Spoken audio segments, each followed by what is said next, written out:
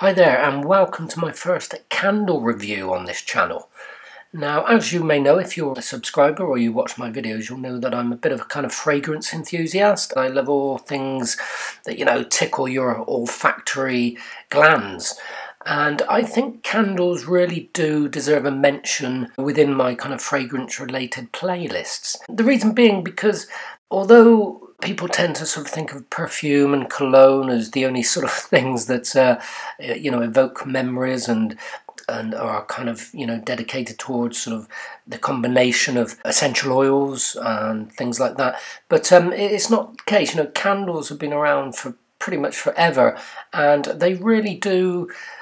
The combinations of fragrance notes and things that they put together now are absolutely fantastic, and they can create so many different fragrances, from sort of candy floss flavour to soft towels, fresh laundry.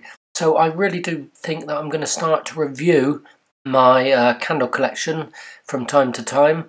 I will still obviously be doing fragrances as well, but I really want to start to focus a little bit on candles as well. And today we're going to be looking at a Yankee Candle. It's Honeycrisp Apple Cider. So without further ado, let's see what this candle smelt like when it was cold, prior to it being lit, because there is a slight difference between smelling it cold and when it's actually burning. Now, the way you smell the candle cold is you smell the lid, the inside of the lid, which I've just done. Now, I've had the fragrance of this candle trapped in that lid prior to lighting it. The inside of the lid is where all the oils gather, they accumulate, so you get the whole spectrum of what this candle should smell like. And it is the way a lot of people in these sort of candle shops, they smell the actual candle. That's not the way to do it. You don't want to smell all the other sort of ingredients. You want the essential oils to be trapped inside that lid, and that is where you're going to get a good reflection of what this is actually going to smell like.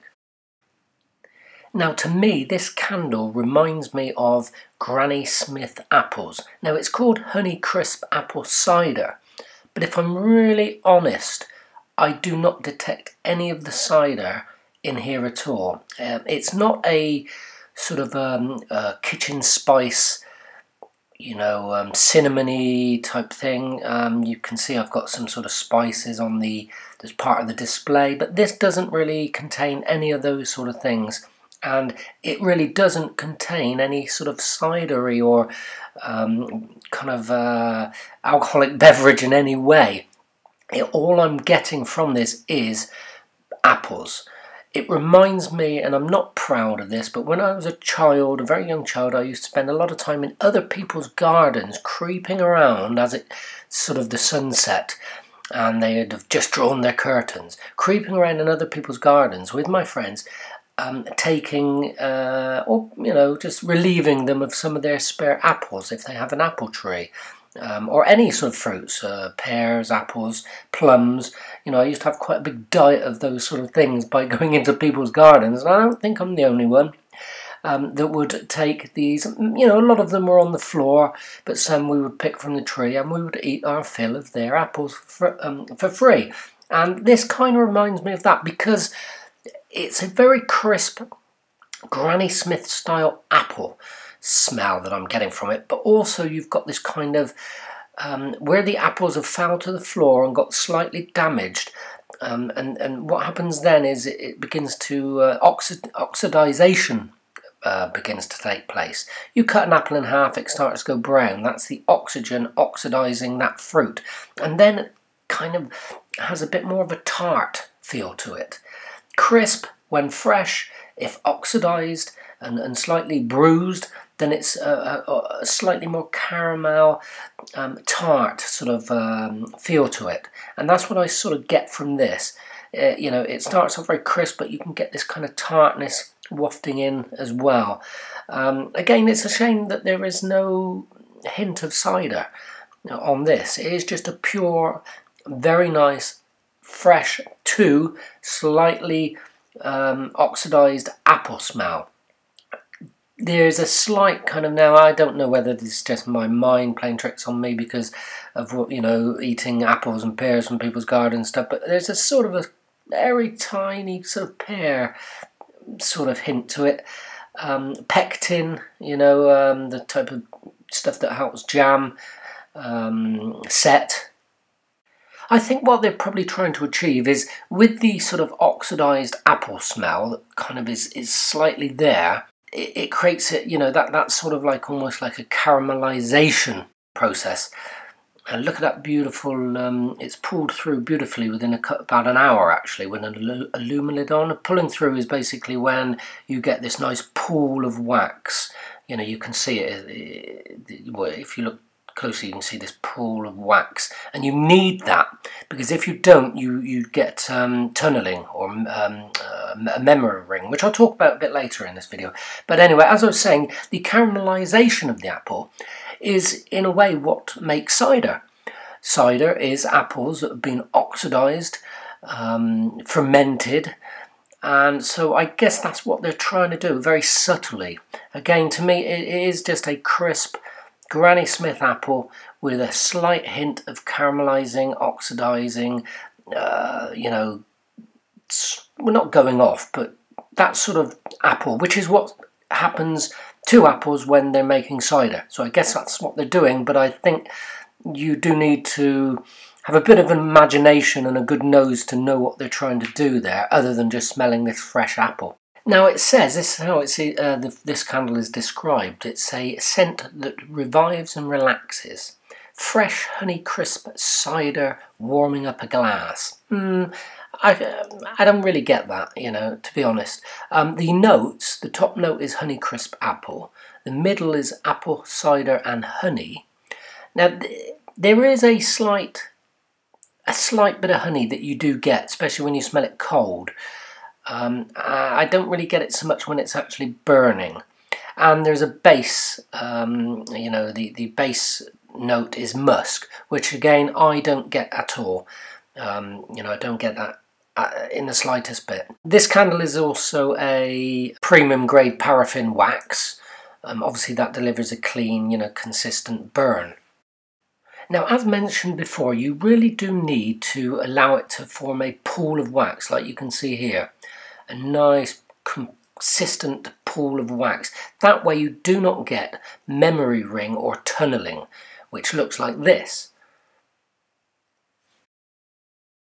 And that you really do not need with any candle. You know, it's just going to waste your candle away. The way, obviously, you know, to avoid that is to let it form this nice pool.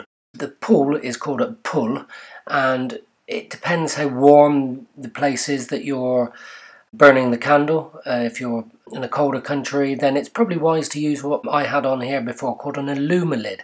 That helps keep the heat in and allow it to form that pool a lot quicker. You definitely need to make sure that pool forms on your first burn, and then on the other burns it should form a little bit quicker. But as I say, if you don't, you're going to end up with a ruined candle. There is a way to rectify it, although it is a bit dodgy. And what I do, rather than waste a whole candle, because sometimes you light a candle, it hasn't pooled to create the pool, and suddenly you have to go out. You know, if it's only just kind of halfway through a burn, suddenly you have to go out. There's no, you know, there's an emergency. So you have to blow the candle out, and then that will start the tunneling, the memory ring process. So if that does happen, rather than waste that candle, what I do, now I've got an electric oven, I turn that oven on, just, you know, get it nice and warm in there. I'll light the candle, I'll then put the candle on a decent sort of base in the oven, close the oven up, and now you've got to make sure, one, you do not forget that that's in there, and two, do not let it get too hot. Keep your eye on it. If it gets too hot and you go to take it out with a cool cloth, you'll probably crack the glass. Also, it will discolour everything. Also, if it's got a plastic label, that will start to peel and you will not be able to get it back on. So you've got a pretty naff looking candle. But the key is, put it in there, keep your eye on it, low heat, until that tunnel has vanished and you've got a pool again. What you will have to do is then carefully take it out, because the wick will probably be submerged in the wax. So you would need to waste a little bit of your wax, pour it in a polythene bag so that the wick is exposed again, then let it cool down naturally and you've saved your candle. So what's the throw on this? And when I say throw, that basically means how much of your house does this fill up with the scent of Honeycrisp apple cider.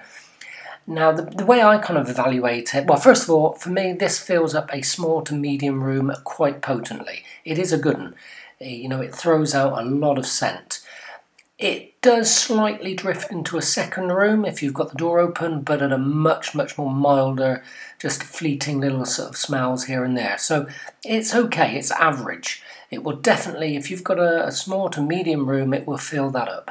If you've got a large room, yes, it would fill that up as well, but creeping through doorways and corridors or whatever, it might make it to a second room, but much more milder. The best way to evaluate how well it's doing this is to let the pool form and leave it for, you know, a good 30 minutes with the pool completely formed, and then go outside in the garden for a couple of minutes. You know, just get outside, get some fresh air for a couple of minutes. That resets your nose.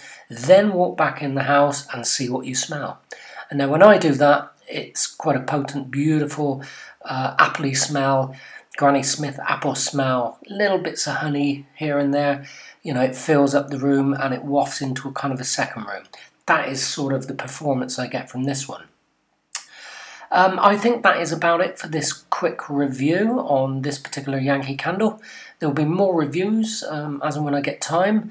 Yes, I want to take my reviews outside, but unfortunately I live in the UK and our weather can be quite inclement and windy, and it would basically, I've got to wait till summer, nice weather, no wind, to get some decent locations in order to film my reviews. That is the plan. Again, like I say, it's always very difficult. You know, you plan, you get time to do a review, and you look outside and it's pouring down with rain and it's windy. So there's no chance I'm going out in that. So I will do indoor reviews. But I really do want to get out and sort of do location-based reviews. But that all depends on our weather, I'm afraid. But I hope you enjoyed this one. Leave your comments below. If you've owned this candle, let me know what you think. You know, how do you like this particular one? Please subscribe and hit the notification bell. And I will bid you all farewell. Take care now. Bye-bye.